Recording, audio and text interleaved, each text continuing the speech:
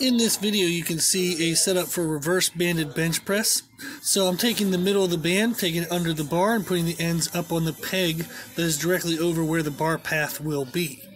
Then I'm going to check and make sure the band is straight up and down, so that way the bar is pulled in the straight pathway.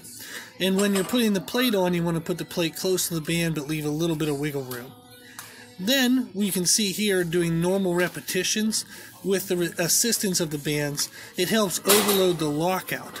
So this can actually improve lockout strength. Also improves kind of tricep strength towards the top of the movement. Now you can see we're going to transition into a technique where you pause the bar off the chest. This furthers the stress tension into maintaining a tight body position, and again this still overloads the lockout. This is a great way to learn how to bench heavier weights than what you could do in normal training.